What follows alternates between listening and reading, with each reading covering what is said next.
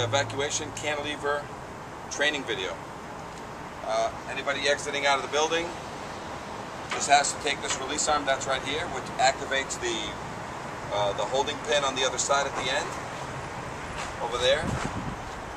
So if you look at my handle here, they just have to turn this. By turning this mechanism here, they release the mechanism there. They have to come down the stairs. Then they have to start coming out. And then the mechanism will, the staircase will start coming down. And as it comes down at 2 to 3 feet per second. Hits the ground, stays down. And once they get off the fire escape, it does not go back up because it's not supposed to. It allows the next person to evacuate without having to go through the whole process. And this person can go away. When the firemen return, the firemen now have the fire escape ready for them to use, and they just step on it and they start going back up to evacuate the building. There's no need for anybody to hold it in its position. Now, I'm going to show you the process of how to put it back up. The putting back up process involves two people, so the fire escape does go up easily, so it can be put up by hand.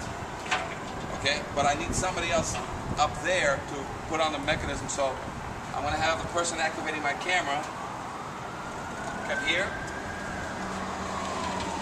and raise it. Now you can only raise it so far with your hand, and then you're going to have to use an extension pole just to push it up the rest of the way, but I'll show that. So you need two people to put the unit back up in the air.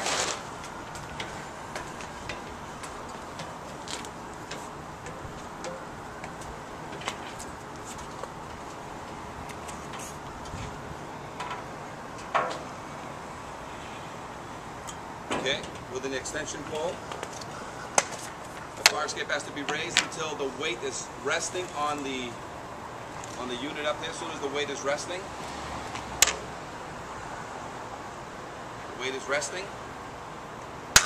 and then the person up here